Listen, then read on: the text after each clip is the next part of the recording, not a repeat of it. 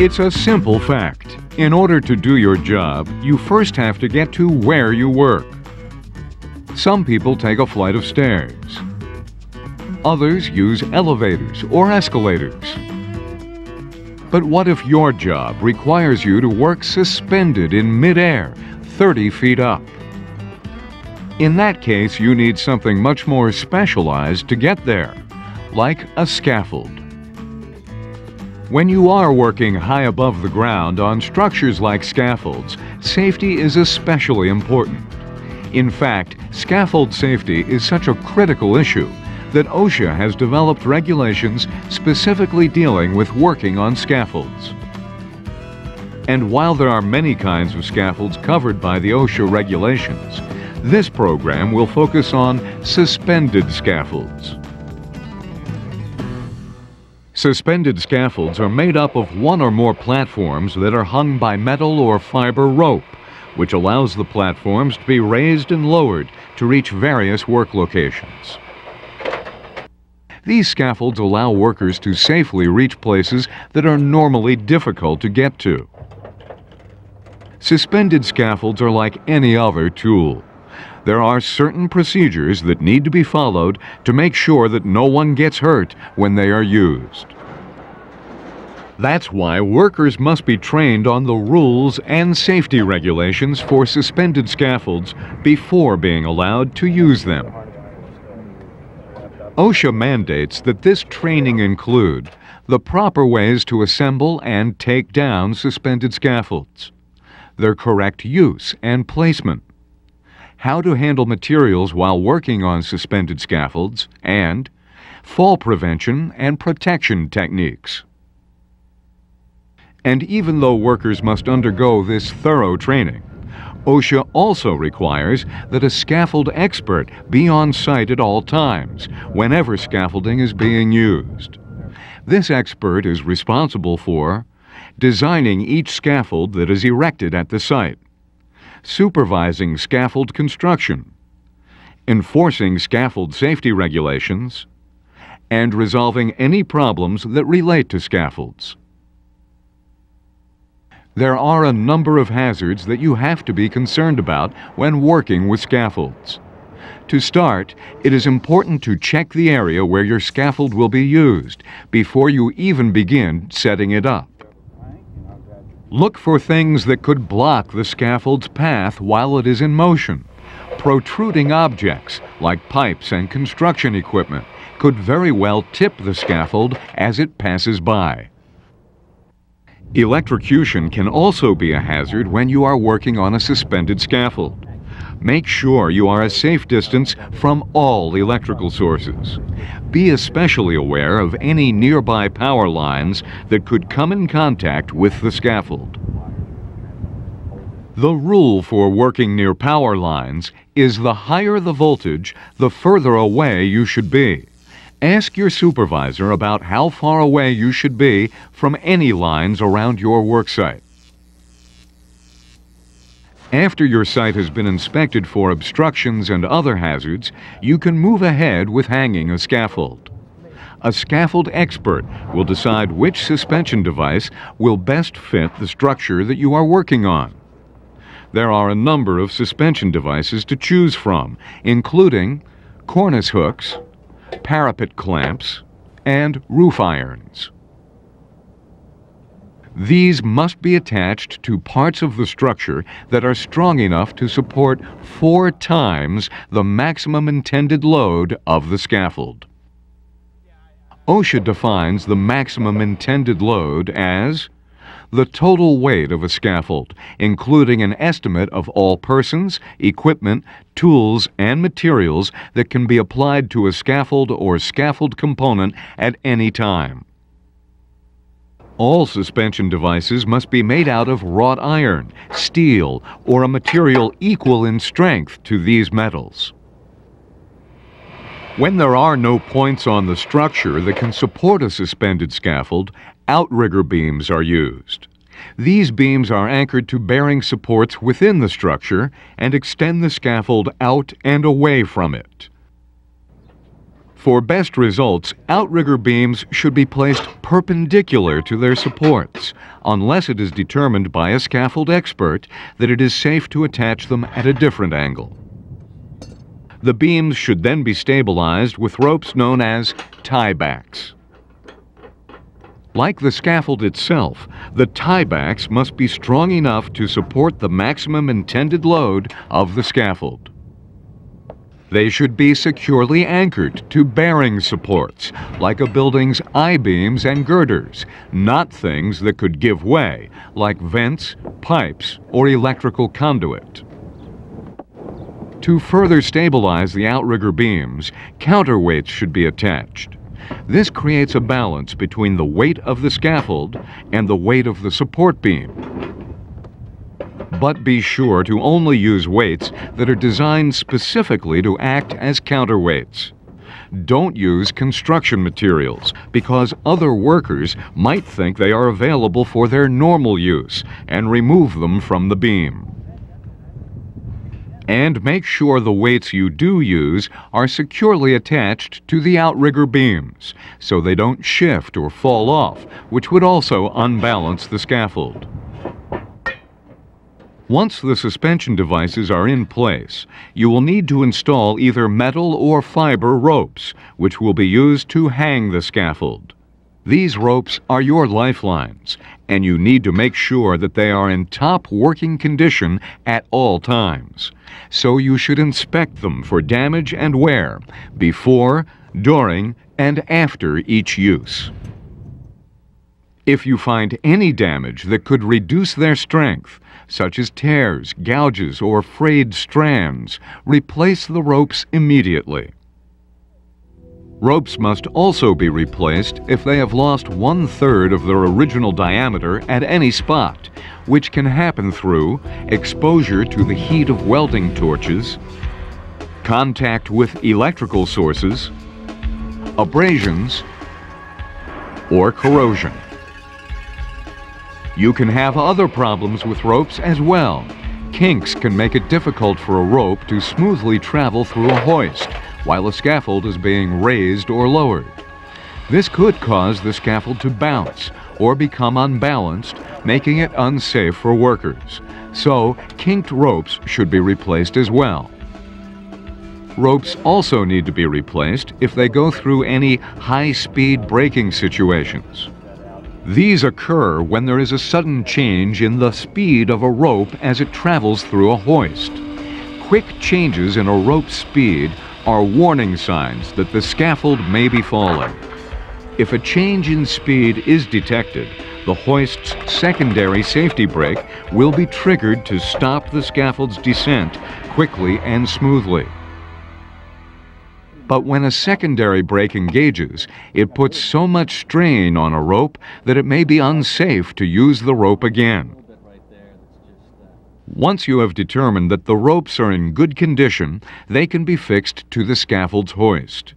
But remember, if you are using a powered hoist to move your scaffold, it must have an electric or air-driven motor.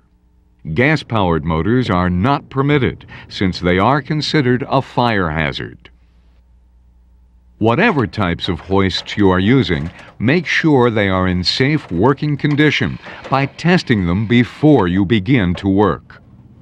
For further protection, a hoist must be able to safely support, decelerate, and stop a load during a fall. When the hoists have been tested, they are ready to be attached to the suspension ropes, which allow the scaffold to travel up and down the side of the structure. Always check with your scaffold expert to make sure that you have enough rope to safely reach your destination. You don't want to run out while you are raising or lowering the scaffold. Unlike other parts of the scaffold, all ropes and related hardware must support up to 6 times the scaffold's maximum intended load. And since the ropes attach to the hoists must support 6 times the maximum intended load of a scaffold as well. Understanding these load capacities is important because you rely on ropes and hoists to support you while you work. If you have any questions about the load capacity of the scaffolds, ropes, or hoists you are using, be sure to talk with a scaffold expert before you begin to work. But ropes and hoists are just part of the scaffold picture. You also need a sturdy platform to stand on. Scaffold platforms should be wide enough to allow workers room to safely store their tools, move around, and pass by each other as they work. One type of suspended scaffold that doesn't require room for walking is a bosun's chair. Bosun's chairs are suspended from ropes and are designed to support only one worker in a seated position. The worker can sit on a board or in a sling made from fiber or synthetic material. If a wooden plank is used for the seat of a chair, OSHA requires that it be no less than 12 inches wide by 14 inches long. It must also be at least 1 inch thick to make sure it is strong enough to support the weight of an average worker. Bending a bosun's chair, either a fiber or wire rope must be used. If fiber rope is used, it has to be at least 5/8 of an inch in diameter. But since wire rope is stronger, OSHA only requires it to be 3/8 of an inch in diameter. And because heat can burn and weaken a fiber rope, wire rope should always be used whenever you are working on any project that involves a heat-producing process, such as welding. No matter what type of suspended scaffold you work with, one safe work practice you should always follow is to do a full inspection before each use.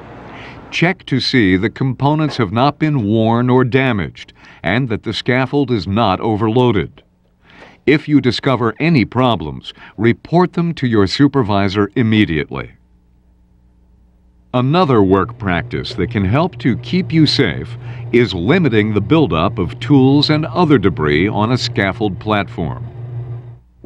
Debris can be kept to a minimum by throwing away trash that is accumulated on the platform at the end of your shift, putting tools away when you are finished with them, and not allowing excess work materials to be stored on the platform.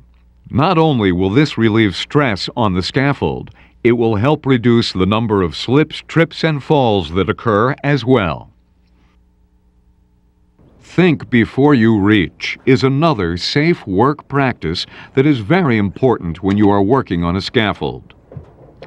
If you are trying to get to a work area that is a little high or low, raise or lower the scaffold. Don't test your balance by leaning or stretching to reach your work. Leaning against the structure you are working on can create a dangerous gap between the platform and the structure, or even push the platform out from under you. Stretching to extend your reach by standing on things such as boxes, bricks, and barrels is also dangerous. These materials are not sturdy and can easily slip from under you. Since falling is one of the main concerns when working on a suspended scaffold, personal fall arrests, PFAs for short, should be used by everyone who is working on a suspended scaffold. PFAs work by slowing down, then gently stopping a fall. PFAs consist of an anchoring device that is connected to a supporting structure, a full body harness, a deceleration device, and a lifeline. PFA lifelines that are used on suspended scaffolds must be separate from the ropes that suspend the scaffold platform itself and should only be attached to a structural member, like girders or I-beams, that can withstand the weight of a falling worker. PFA lifelines must also not be attached to the scaffold or the suspension ropes, because if the scaffold falls, it could pull the person at the end of the lifelines down with it. Another danger in connecting lifelines to a scaffold is that a falling worker could pull the scaffold and everything on it down with them. It is also important that lifelines extend far enough to allow freedom of movement. If they don't, they should be repositioned immediately so they are attached to another structural member closer to the scaffold platform. Lifelines also need to be able to swing clear of physical hazards like tools, debris, or other workers. Pay particular attention when you are raising or lowering a scaffold, making sure that lifelines are clear of all obstacles. And above all, never disconnect yourself from your lifelines while you are on a scaffold. Because falling is such a problem when work is done with scaffolds, even with PFAs, guardrails should be installed on most suspension scaffolds before workers are allowed to get on them. OSHA requires that guardrails be installed between 39 and 45 inches above the walking surface of a scaffold. They must have a top and middle rail and be strong enough to withstand the force of an average worker falling onto them. People aren't the only things that can fall from a scaffold. Objects, such as tools, building materials, and debris, can also hit the deck. This is where falling object protection comes into play. Everyone on the job site needs to take an active role in making sure that nothing falls from a scaffold they are working on. In addition to following good work practices, using preventative measures like toe boards, screens, and debris nets can be a big help. Toe boards form a protective lip around the edge of a platform and help prevent objects from sliding or being kicked off a scaffold. Screens and debris nets catch falling objects before they can do any damage. But if there is the potential for extremely heavy objects to fall, screens and netting will not be sufficient. In these cases, the area below the danger zone should be roped off to protect people from possible injuries. And remember, you can help to protect yourself from falling objects by wearing a hard hat. Whenever you are working on a scaffold, protecting yourself is your #1 responsibility. OSHA has made sure that you will receive good safety information and training, but you have to do your part as well. Be sure to set up your scaffold suspension devices correctly. Remember to use counterweights if they are needed to help support the scaffold. Make sure that you know your ropes and how to attach them to the equipment you are working with. Keep your scaffold free of unused tools, materials, and other debris. And use PFAs and guardrails to protect yourself from falling while on the job. When you work on a suspended scaffold, gravity is always a concern. But if you follow the rules and safety precautions, you can avoid letting it get you down. You should always be ready to rise to the occasion when you are working with suspended scaffolds.